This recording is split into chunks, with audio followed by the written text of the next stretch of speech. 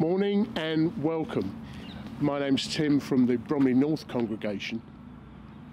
At the beginning of the year I started reading a small book by John Bunyan, who wrote The Pilgrim's Progress, and it's all about welcoming Jesus. And he reminds us of what Jesus says about himself. I am the way, the truth and the life, and no one comes to the Father except through me. But he hangs the whole book off one verse, which is found in John chapter 6 verse 37, and it says this: anyone that comes to me I will not cast out. That means I won't push them away, I won't reject them. Now this is of vital importance, because the promises of Jesus of new life in him are for anybody that truly welcomes Jesus as Lord. So this morning, as we enter into the service, I'd like you to remember and act on one small phrase, and that's this: welcome Jesus. As we worship, welcome Jesus. As we listen to Tony preaching, welcome Jesus. Why? Because I know Jesus will not disappoint you this morning. He is the way, the truth and the life. Secondly, I know that Jesus will be with you. As you welcome him, you will sense his presence coming alongside you, building you up and strengthening you. So let's pray. Lord Jesus, I want to thank you that true life is found in you and that you do not disappoint us. And Holy Spirit, we just invite you to come and come alongside us and point us to Jesus. So have a great morning as we welcome Jesus together.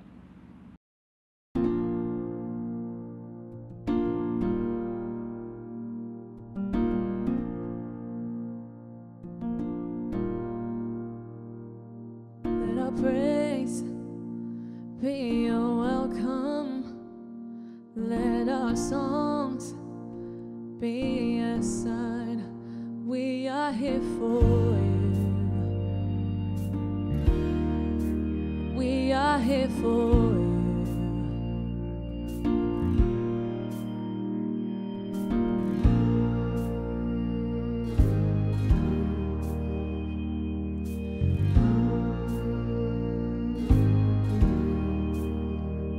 Let our praise be your welcome. Let our songs be a sign we are here for.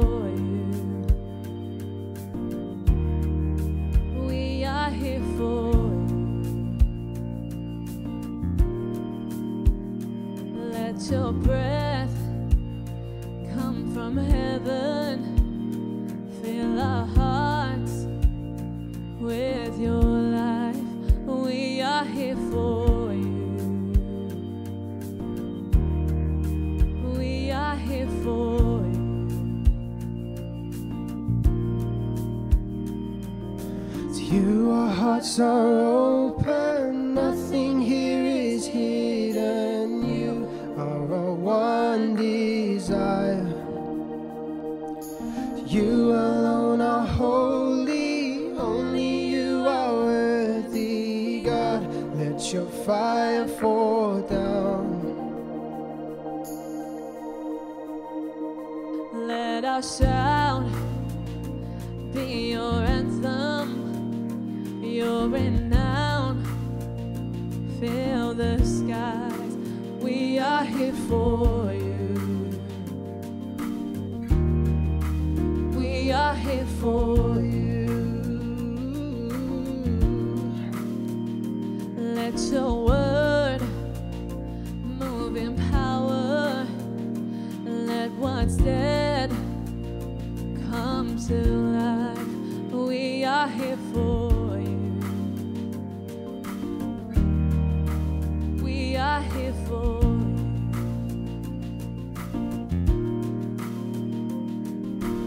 you. Our hearts are open, nothing here is hidden. You are our one desire.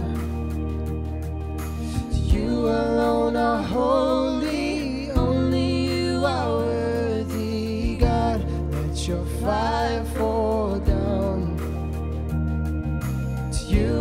hearts are open, nothing here is hidden. You are our one desire. You alone are holy, only you are worthy. God, let your fire fall down.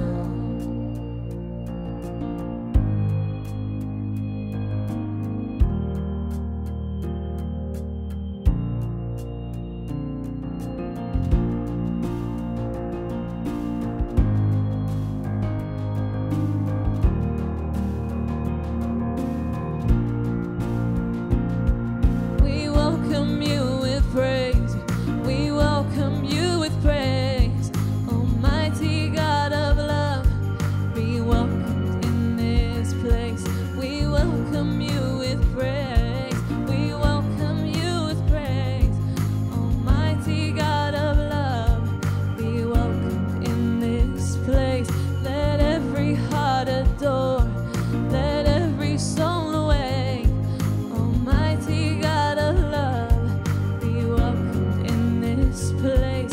We welcome you with praise. We welcome you with praise. Almighty God of love, be welcomed in this place.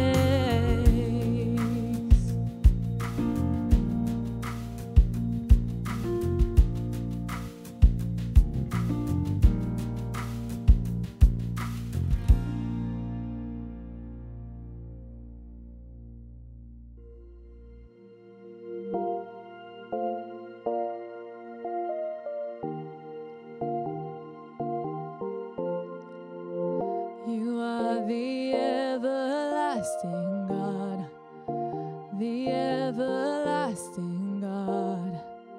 You do not faint, you won't grow weary.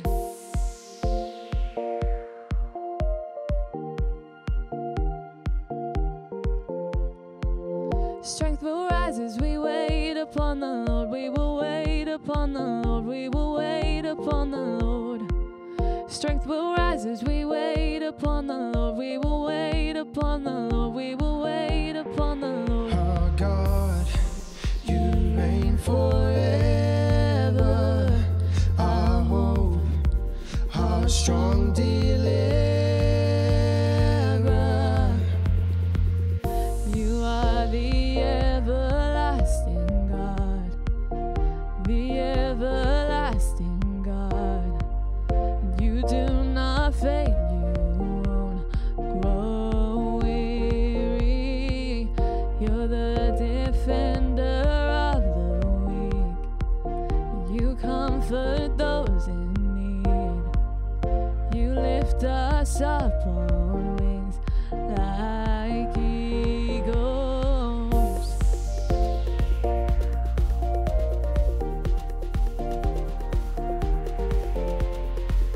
Strength will rise as we wait upon the Lord. We will wait upon the Lord. We will wait upon the Lord. Strength will rise as we wait upon the Lord. We will wait upon the Lord. We will wait upon the Lord. Our God, you reign forever. Our hope, our strong deliverer. You are the everlasting God, the everlasting God. And you do not faint, you won't grow weary. You're the defender of the weak. And you comfort those in need. You lift us up on wings like eagles.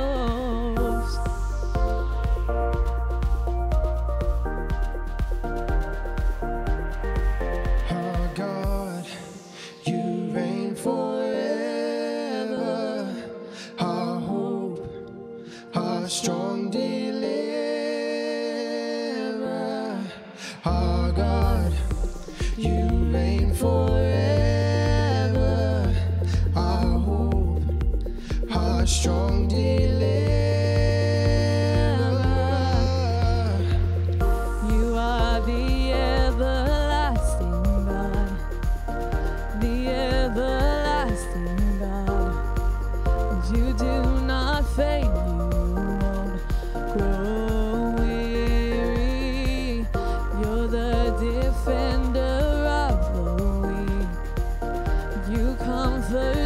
those in need.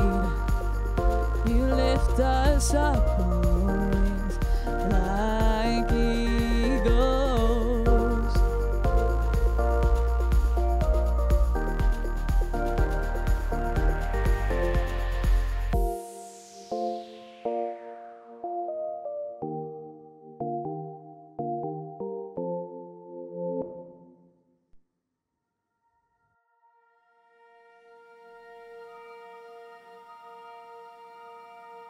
Draw me close to you. Never let me go. Lay it all down again. To hear you say that I'm your friend. You are my desire. No one else will do.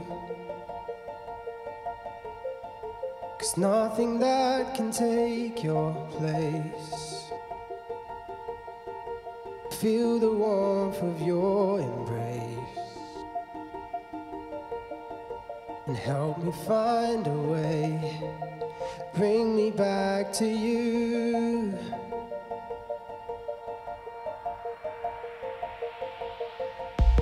You're all I want. You're all I've ever needed. You're all I want. Let me know you are near.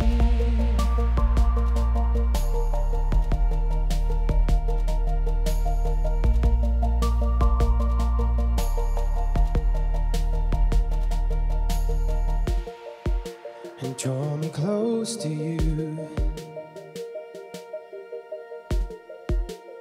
Never let me go. Lay it all down again. To hear you say that I'm your friend. And you are my desire. No one else will do. 'Cause nothing else will take your place. To feel the warmth of your embrace. And help me find a way. Bring me back to you.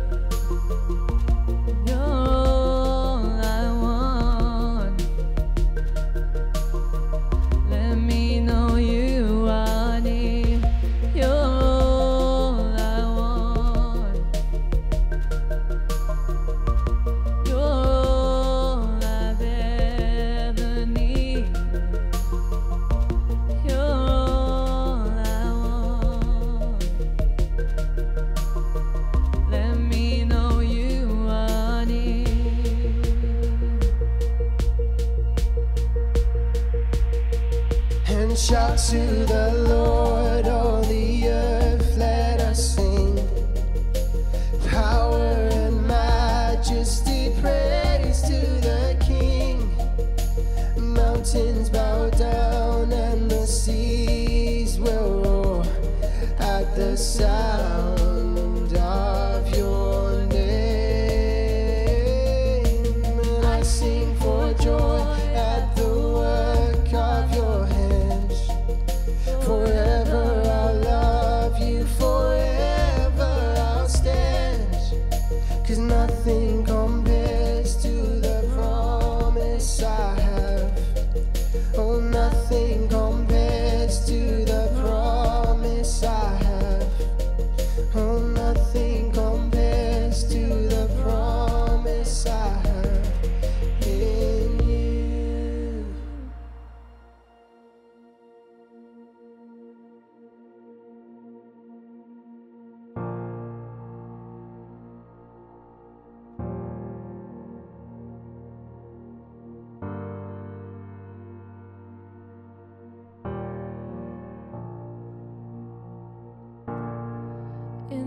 crushing, in the pressing, you are making new wine.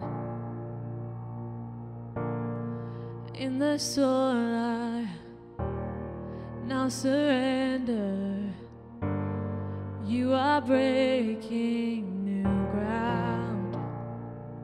So I yield to you into your careful hand. When I trust you, I don't need to understand. So make me a vessel, make me an offering, make me whatever you want me to be. I came here with nothing, but all you have given me. Jesus, bring new wine out of me.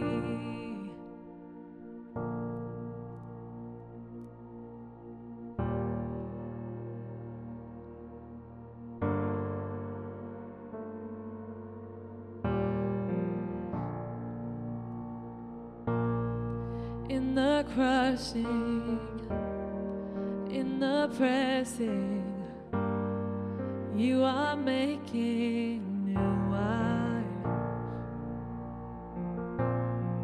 In the soul I now surrender, you are breaking new ground. So I yield to you into your careful hand. When I trust you, I don't need to understand. So make me a vessel, make me an offering, make me whatever you want me to be. I came here with nothing, but all you have given me. Jesus, bring new wine out of me. Make me a vessel, make me an offering, make me whatever you want me to be. I came here with nothing, but all you have given me. Jesus, bring new wine out of me. 'Cause where there is new wine, there is new power, there is new freedom. The kingdom is here. I lay down my old flames and carry your new fire today. 'Cause where there is new wine, there is new power, there is new freedom. For the kingdom is here. I lay down my old flames to carry your new fire today.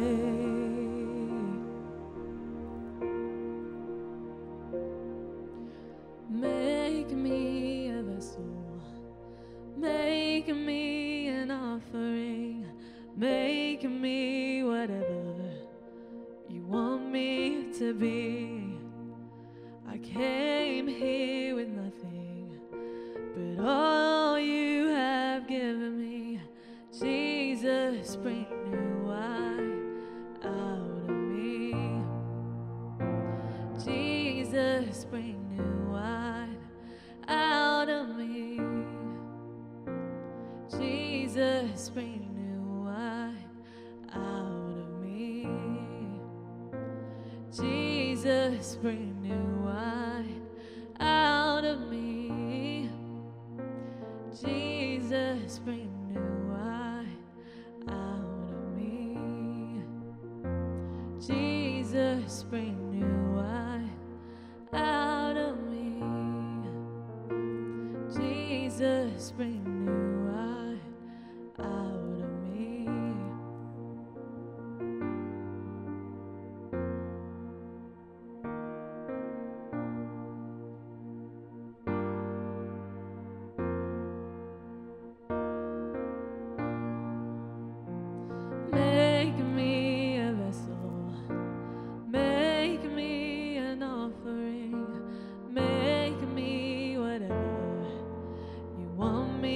to be. And I came here with nothing but all you have given me. Jesus, bring new wine out of me. So I yield to you and to your careful hand. When I trust you, I don't need to understand.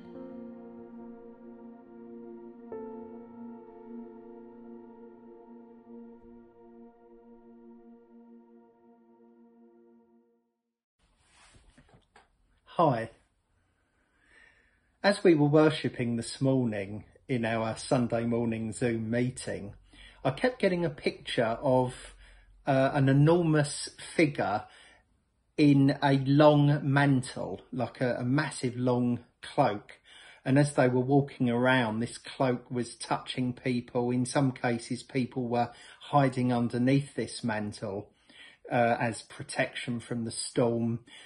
And I was saying to God, what is this? What is this mantle?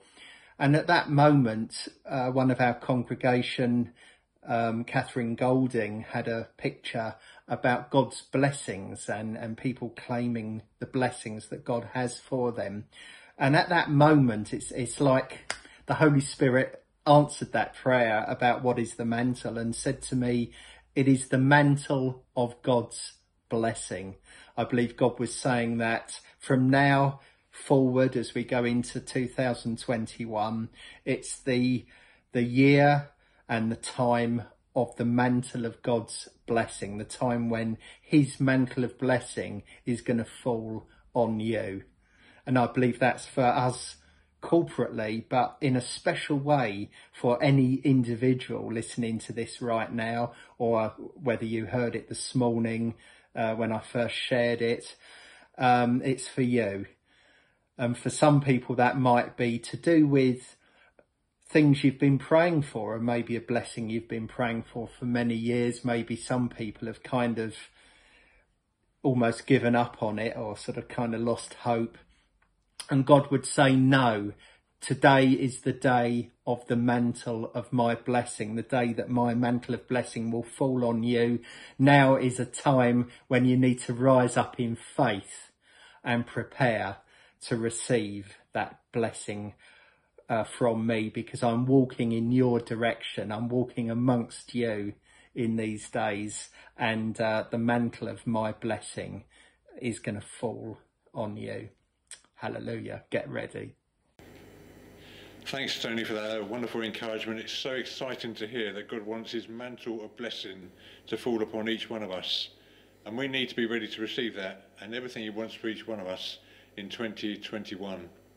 My name is Julian, and I'm one of the elders at Hope Orpington. And I just want to tell you about the week of prayer we've organised, starting on Sunday, 24th of January, and running through to the following weekend. At Hope, we are committed to prayer. It is absolutely the heart of everything we're about. And for some time now, we've run a week of prayer at the beginning of January each new year. You don't need me to tell you that this year, more than any other year, we need to be praying together as a church. We need to set aside time in our calendar to come before God, to commit ourselves before him afresh, to ask him to speak to us and guide us in the year ahead, to pray for our nation as we have never prayed for our nation before, that people will realise their need of a saviour in these days. We're going to pray for revival across the UK in 2021. And as Tony has already mentioned, I'm delighted that someone has already committed their life to the Lord Jesus in this past week. And we want to be praying that many, many more of our friends, our neighbours, our families, and people that we don't yet know will come to faith during this year. And my longing is that, like just in Acts, we will see people come to faith on a daily basis across Hope Church. And that means just roughly one person per congregation per week. How exciting would that be? Is that possible? Of course it's possible. All things are possible with our God. And we need to be ready. My question to you today is, are we ready for what God wants to do amongst us in 2021? What better way to get ready than to join us at the week of prayer beginning on Sunday, 24th of January. We set up a number of different ways to pray. We'll be launching with a whole church prayer meeting on Zoom on a Sunday evening, and we want everybody to be there, to be on that Zoom meeting so we can launch well. We'll be running an encounter evening on Monday night. We'll be praying during the day on Tuesday. On Wednesday, we'll be praying again as a whole church, encouraging everybody to join us on Zoom to pray. And then on Thursday, we'll be running a continuous prayer session between 6 p.m. Thursday evening and 6 p.m. Friday evening. And then we're going to finish our week of prayer with a prayer meeting Friday night, when we will be praying into the words, the prophecies, and the testimonies that have come out during that continuous prayer session. Details of the various meetings will come up at the end of a service, or will be circulated via each of the congregation WhatsApp groups in the coming days. Can I urge you in these challenging days to join with us to pray, to seek God's face, and to hear him speak to us at the beginning of 2021.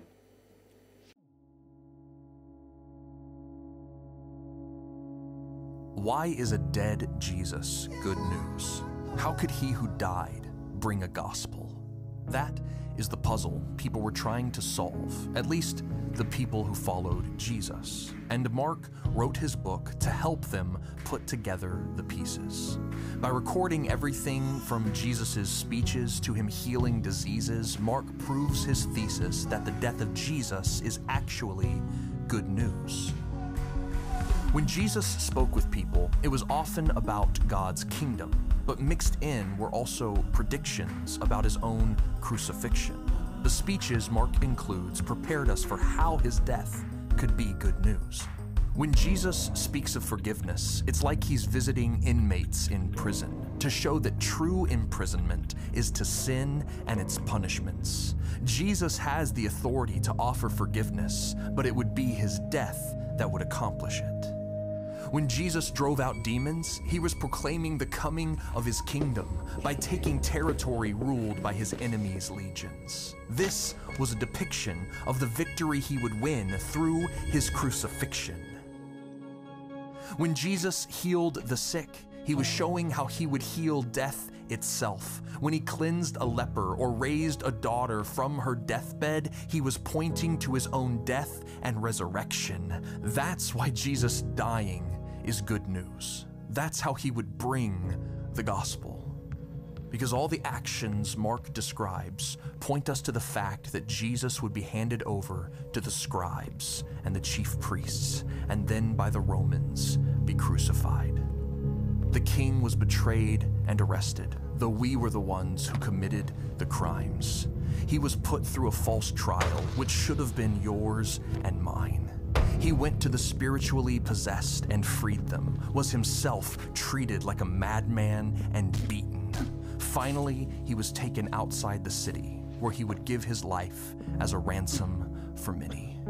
For the sickness he altered, he took in his flesh. The enemies he conquered, he no longer suppressed. The forgiveness he offered, he paid for its debt. The kingdom he fostered, he brought through his death. So why is a dead Jesus part of the gospel? How could he who died bring good news?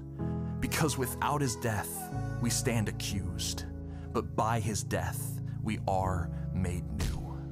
That's what Mark wants us to see in the death of Jesus, that his cross was all part of God's plan to free us. So when Mark leaves us there at the site where Jesus died, with the women at the tomb silent, terrified, and confused, there seems to be a question Mark leaves behind as his gospel concludes. After seeing all Jesus did and all his work pointed to, Mark leaves us with the death of Jesus and seems to ask, do you believe this is good news? Hey, good morning and Happy New Year from me to you. I really pray that 2021 has started in a real great way for you. It's not the year we imagined. I know for many of us, we'd hoped to be moving out of lockdown. We certainly didn't expect to still be online. But I tell you this, I'm so confident that through this year, God has many great things in store for you, for me, and for us as a people. And I'm excited to be starting our new teaching series in the book of Mark. It's Mark's gospel. It was the first gospel wrote, and it's also one of the shortest gospels. And it's Peter's account of his journey with Jesus. It was described by many commentators as the F1 driver of the Gospels. What it means is, it's like Mark puts his foot on the accelerator and he doesn't let up. Another commentator says, it's like running a marathon at the speed of a sprint. And you get that when you look at it. When you look through the book of Mark, through the Gospel of Mark, one word comes out again and again and again. And that word is immediately. In fact, in 16 short chapters, Mark uses this word 42 times. And in fact, the first chapter, which we're looking at today, he uses it 8 times. It is a gospel which demonstrates the good news of Jesus. The good news that the kingdom has come. And the kingdom is focused in this immediate arrival of Jesus. Let's just look at chapter 1 and see how it comes up. You see, because Mark dispenses with the Christmas story, you get no kings, no magi, no shepherds, none of that from Mark. No. You don't get Jesus' childhood. Jesus just arrives with John the Baptist announcing he's here. In verse 10, it says, after he was baptized, immediately the heavens began to tear apart and the Spirit descended like a dove. A couple of verses later, as the baptism ends, it says, immediately the Spirit took Jesus to the wilderness. As he comes out of the wilderness, it says, immediately he was by the side of the lake, and he called his first disciples and said, come and follow. Immediately they came with him. This rhythm of immediately follows through the whole chapter. So we get to the passage which we will turn to today, where Jesus arrives in Capernaum, immediately going to the temple. And just as he's teaching, immediately a man who is possessed arrives. Now, as soon as that is finished, he arrives at Peter's home and immediately brings healing to his mother-in-law. This immediacy of Jesus runs through this gospel. And I want to say to you that Jesus' power and Jesus' presence is still immediate for us today.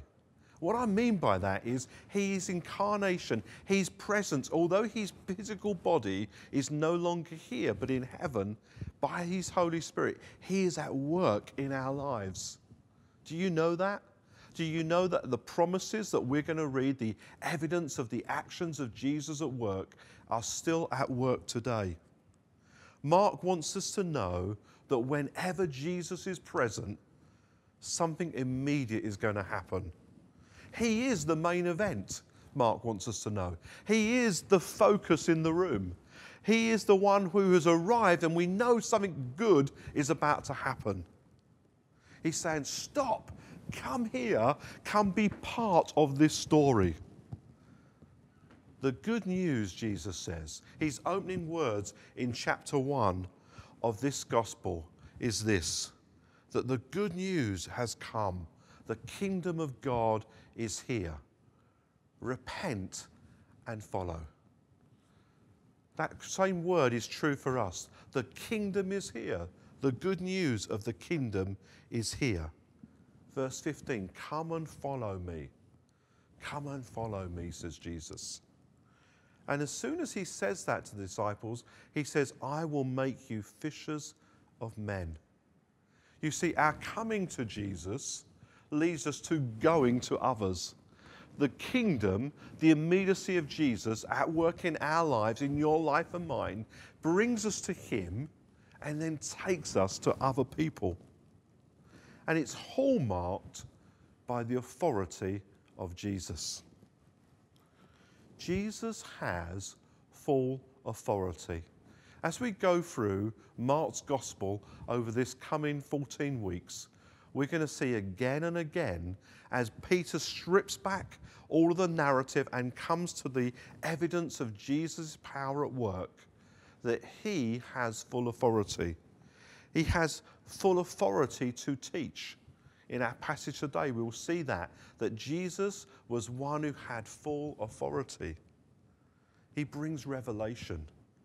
But he also has authority to deliver the captive, authority to forgive and bring release to others, authority over sickness, over nature, and even over death. So let's turn to our gospel and let's turn to verse 21 of chapter 1. I just want to read a few verses to you. And they went to Capernaum, and immediately on the Sabbath, Jesus entered the synagogue and was teaching. And they were astonished at his teaching. And he taught as one who had authority, not like the scribes. And immediately there was there in the synagogue a man with an unclean spirit. He cried out, "What have you to do with us, Jesus of Nazareth? Have you come to destroy us? I know who you are, the Holy One of God." But Jesus rebuked him, saying, "Be silent and come out of him." And the unclean spirit, convulsing the man, cried out with a loud voice and came out of him.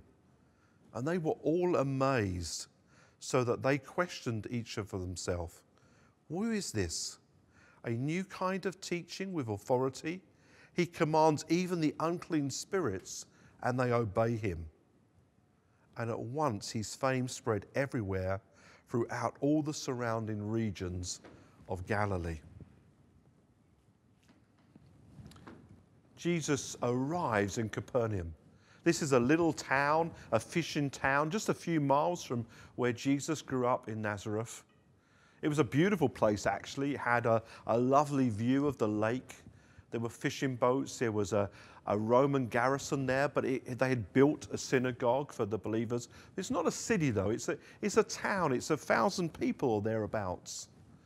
And Jesus arrives and goes straight to the synagogue. He goes straight to the center of the community, and he begins to teach. And it says of Jesus that they were amazed or astounding at his teaching. He was better than the scribes. Are they saying he's just a better teacher? Well, in a culture where most people were illiterate, the scribes were like the PhDs of their day. These were no pushovers. But in contrast to Jesus, there was something different about him. There was more to him. And that what they identified was he had authority. And this Greek word has sort of two emphases to it. One side of it is authority as one who has the legal right to do something. It was used in that context where you could go to court and either demand that your rights are fulfilled. For instance, in a modern day, if you had a property and a tenant wasn't paying their rent, you can go to court and you have the authority to ask for that property back to you. It's yours. It belongs to you, and you have the right to ask it back. But it's also the authority to exercise new rights. The opportunity to take possession of something which is now yours because you have the inheritance of it. This authority is a legal right, but it's also a power to do something. It's saying that actually you have the ability to fulfill that which you have just exercised a right on. It's from that phrase, this word, that we get the phrase, you both have the right and the might to make something happen. But as I was looking at this passage over the Christmas period and reading it again, I journeyed with R.C. Sproul through his commentary, and I love the way he comes at this word. And he says, let's just step back and look at this Greek word for authority. And it's exousia. Ex meaning to come out of or to move away from, but exousia coming from the root word to be, or a being. What he's actually saying is this exousia word is to have substance.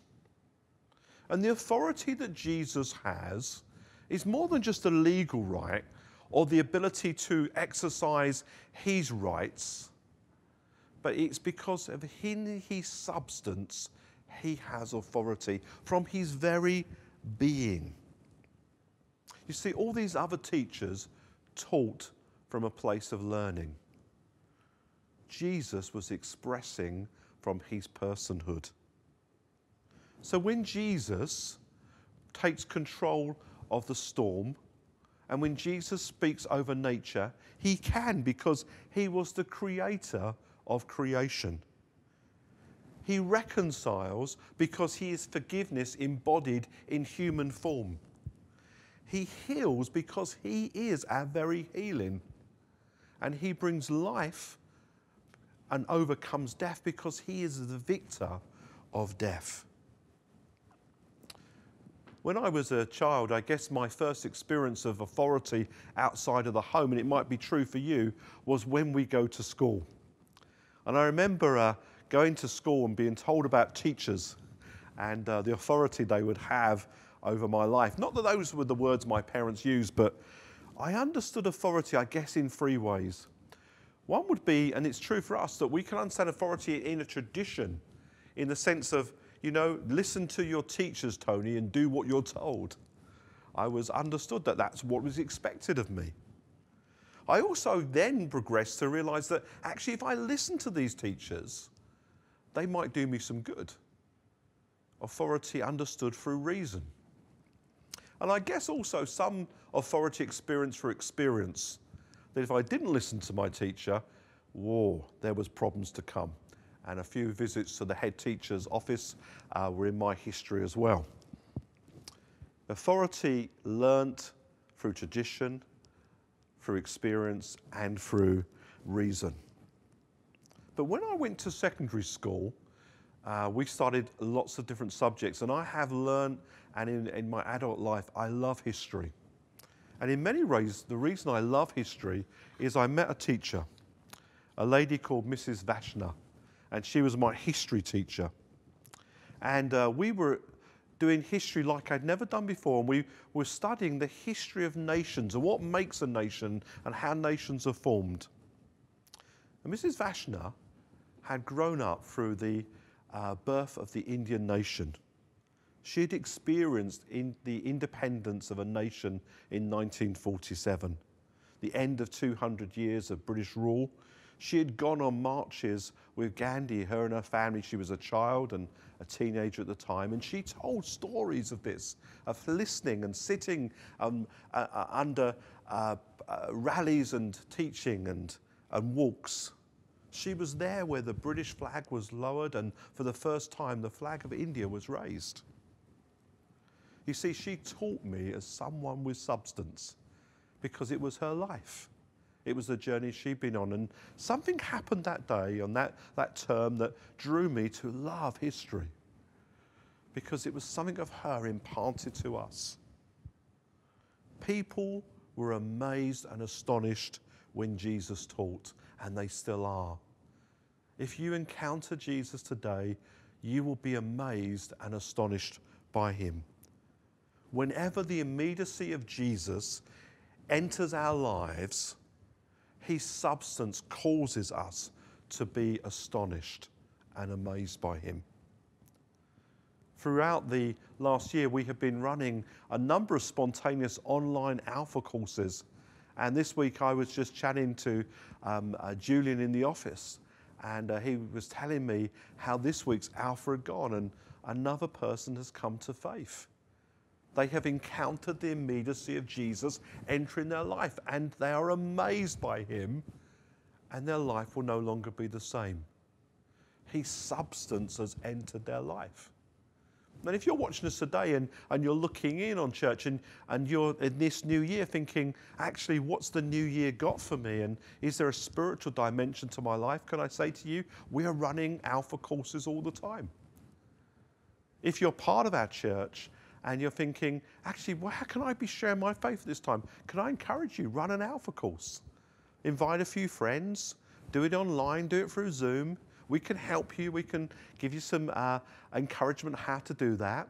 The courses are there.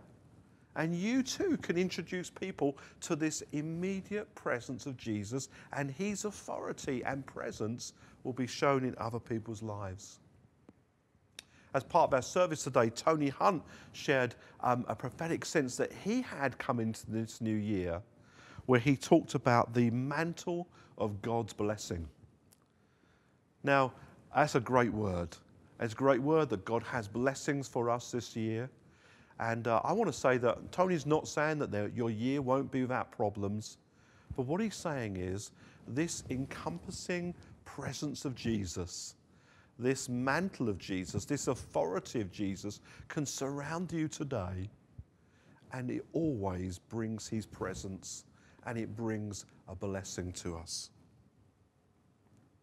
The other people that are in our reading today, you have the people in the synagogue, but you have within this man the unclean spirits or the demons. And their reaction to Jesus was a complete contrast. What have you with us, Jesus of Nazareth? Have you come to destroy us? I know that you are the Holy One of God. I love Jesus' response.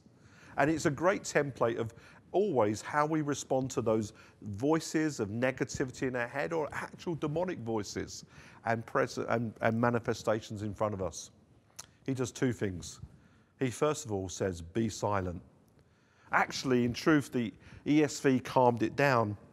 During the American presidential elections recently, in one of the presidential debates, President-elect, as I speak, and in a couple of days' time, the new president of the United States, Joe Biden, turned to the current president of the United States, Donald Trump, and in frustration, just turned around to him and said, "Oh, shut up, man!" And it caused a storm. And it caused a storm because it's not polite language, but he'd had enough. Whether Joe Biden was right to say that or not, I make no comment. But Jesus had the right to say to the demons, shut up. Shut up. I'm not listening to you. You're not here to be listened to. And that's the authority of Jesus. And Jesus says that to every one of us today whose lives are being obsessed and controlled by negative voices. Those insecurities, those voices which talk us down. Maybe that demonic presence which holds you or your family in its grasp. Jesus' opening words is, be silent. Be silent and come out. Come out. Never engage in a conversation with demonic voices. It does you no good. You see, actually, interestingly, there's a bit of sting in the tail here in the titles these demonic voices are using in Jesus. There was a sense and a tradition there, and if you could name someone and you could box them, you'd have control over them. The demons are using two names over Jesus. They're saying to Jesus, oh, Jesus of Nazareth. Jesus who's just a carpenter. Jesus who just lives in the backwater. He's not. He's God incarnate. And then they turn and use this title, that we know that you are the Holy One of God. That was used once in the Old Testament of Samson. Samson, who was a flawed man, who had weaknesses that were exploited by the demonic enemy.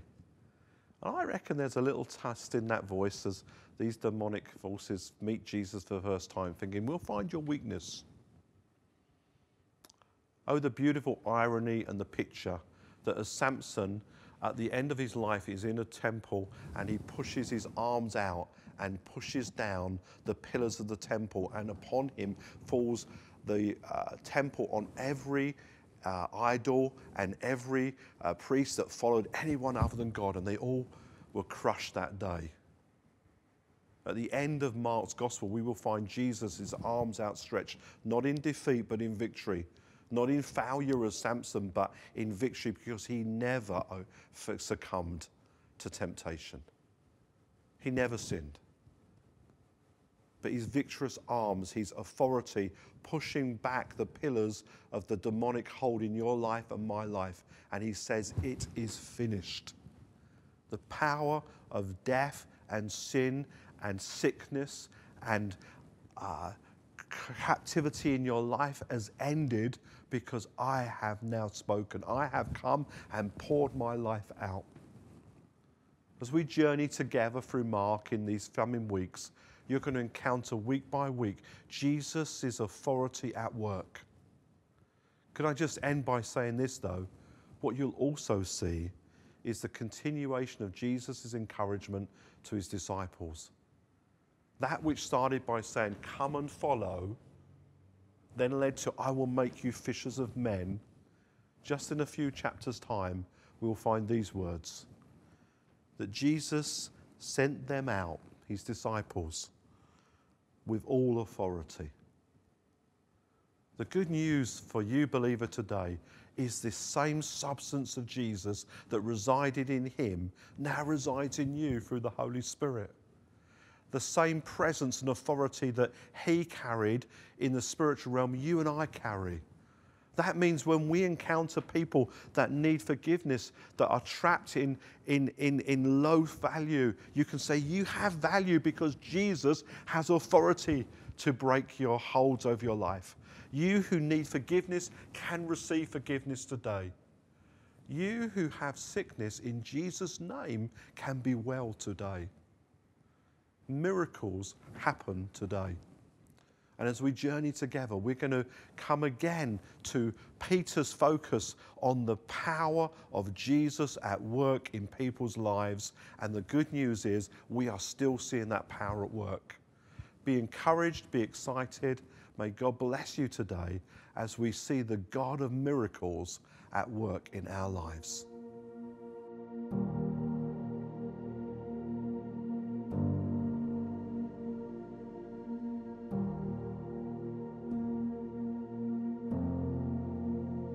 Let faith arise. In spite of what I see, Lord, I believe. But help my unbelief, I choose to trust you. No matter what I feel, let faith arise. Let faith arise. My champion's not dead, he is alive. And he already knows my every need. Surely he will come and rescue me.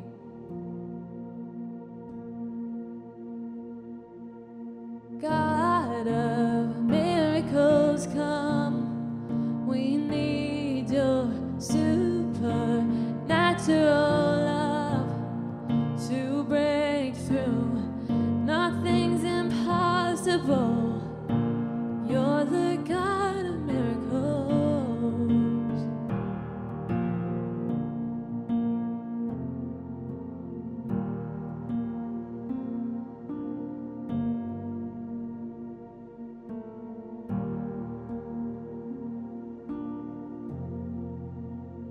Let faith arise.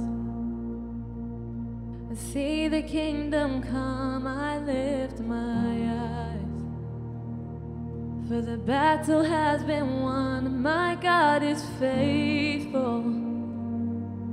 And every single word he said is true.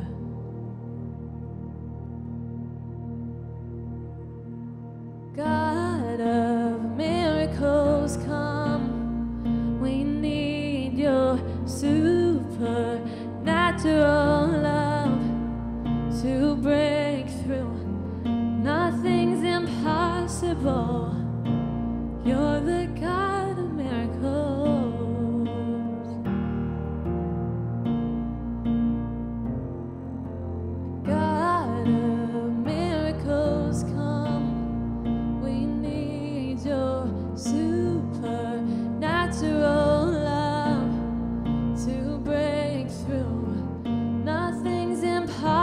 impossible. You're the God of miracles.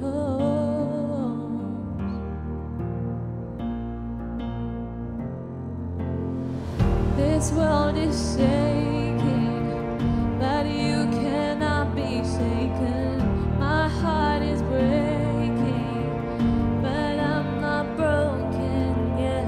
Your love is fearless. Help me to be courageous too.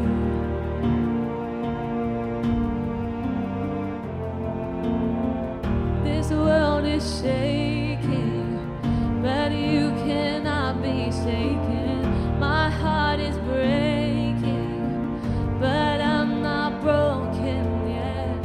Your love is fearless. Help me to be courageous too.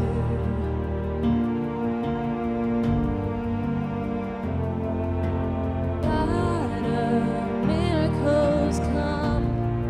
We need your supernatural love to break through. Nothing's impossible. You're the God of miracles. God of miracles, come. We need your supernatural love to break through. Nothing's impossible. You're the God of miracles.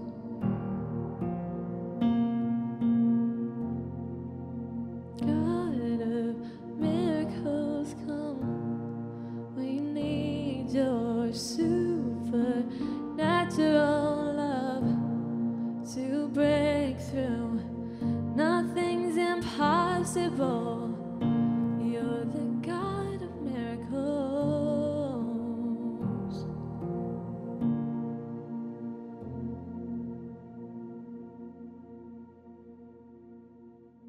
Well, we're at the end. I hope you had a great time with us. Just to remind those in congregations, we're meeting live and local via Zoom as from next week, and you'll get an email or a WhatsApp invite.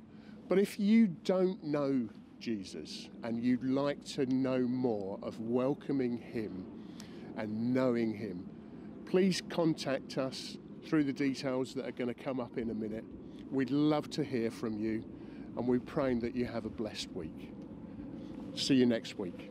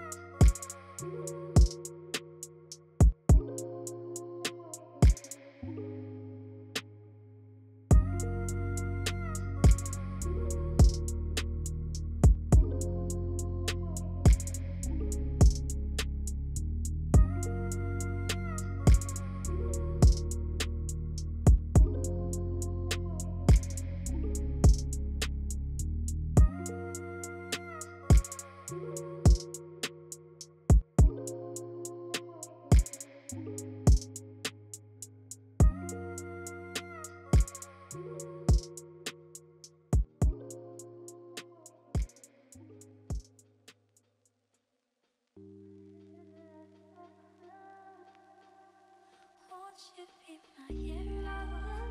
Please come capture me under the weeping willow. Wait and have a be.